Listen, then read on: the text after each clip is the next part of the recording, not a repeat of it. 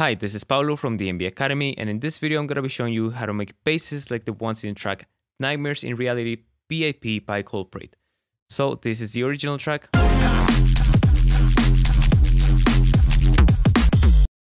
And this is my recreation.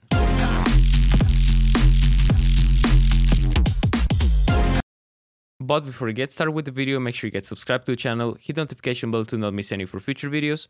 And if you want to get access to this preset and the project files, you can become a member of Preset Pass. The link is in the description below. So with that being said, let's get into the video. Okay, so here I have an initialist patch. We're going to be playing a low F. And the principle behind this sound is to use sine waves, noise, and distortion in creative ways. So let's begin by loading a sine wave. And then some noise. Adding some distortion.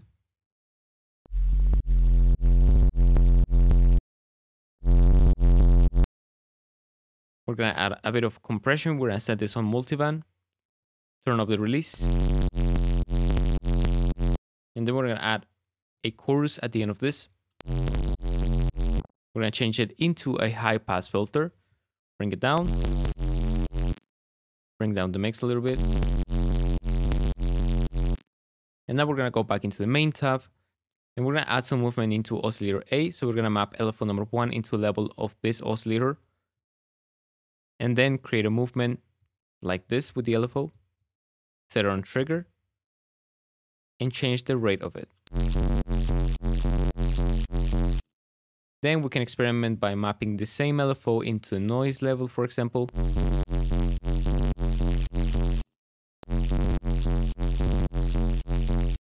And also changing the noise sample. And we can even experiment by filtering the noise. For example, we can use a multi-filter like a low pass and a high pass by selecting this LH filter.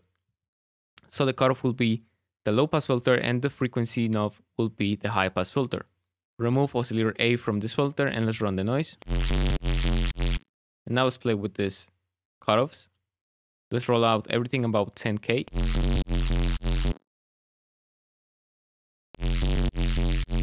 And experiment with the frequency one. We can also get rid of all the resonance. And we can even add some drive into it.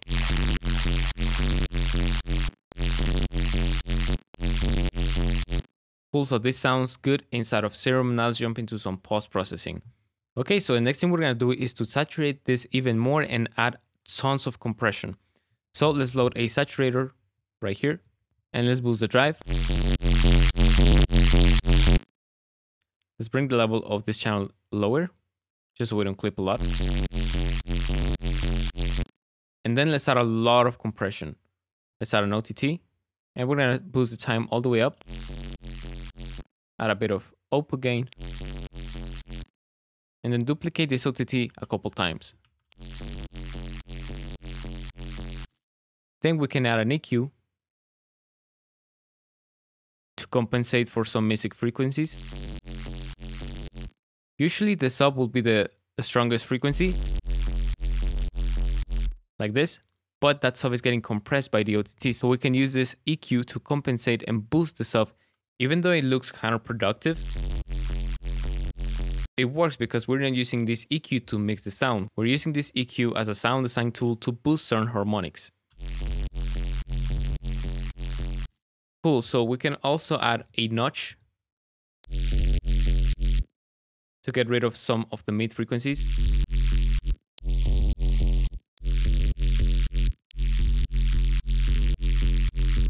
And give a different character to the sound. Nice, so now we can go back and group this serum, duplicate the chain, and now we're gonna use this layer as the original sound, and we're gonna use the second one as an extra layer of noise. So what we're gonna do here is we're gonna add an EQ, cut everything except the noise, like this. Let's add a high cut. And we're gonna add an auto pan And how we're going to use this auto pan is we're going to modulate the amplitude of this noise to match the tune of the note that we're playing. So in this case, we're playing a low F, which is around 43.65 Hertz. So we can put the amount all the way up, bring the phase all the way down. And now this auto pan is modulating the amplitude of our sound. And we can tune this. For example, we can type in 43.65 Hertz. And now this is in tune with our first layer. And now if we layer these two together and mix them,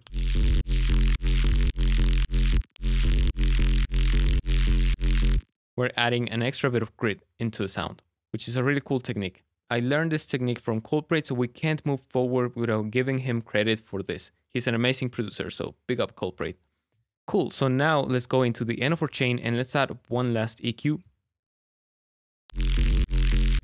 And now with this EQ, we can use a bell and modulate the frequency of this bell. And as you can see, we can add an extra layer of movement into the sound. So for example, we can automate this frequency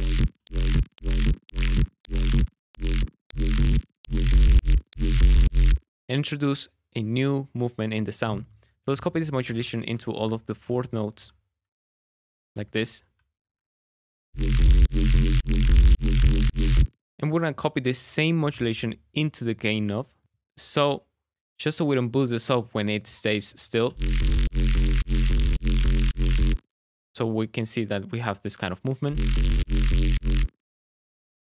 We can change this curve to adapt a bit better into it, like this. So now we have one cool movement. So now let's add another band and let's set this band into a notch. And we're gonna modulate this to go against the peak, like this. So let's modulate the frequency knob and experiment with it.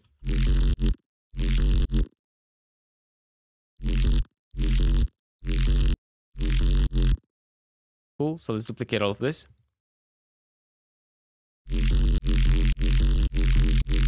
And as you can see, you can use EQs like filters in a very creative way to add different movements into the sound. Cool, so now after this EQ, once again, I'm gonna add one more OTT. We're gonna bring this amount lower, boost the time a lot, increase the output. And then we're gonna add some more highs with the EQ. And now we can go back into any point of the chain and change something. For example, we can go back even to Serum and change the filtering of the noise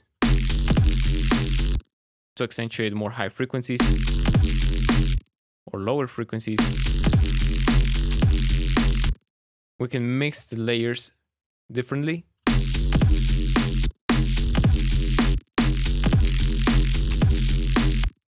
And as you can see, we have a lot of different places to experiment.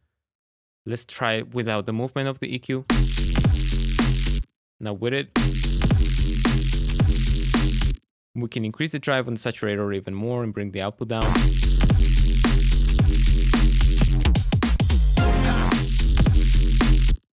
So that is going to be it for the sound and also for this video. If you liked it, make sure you get subscribed to the channel, hit the notification bell to not miss any for future videos.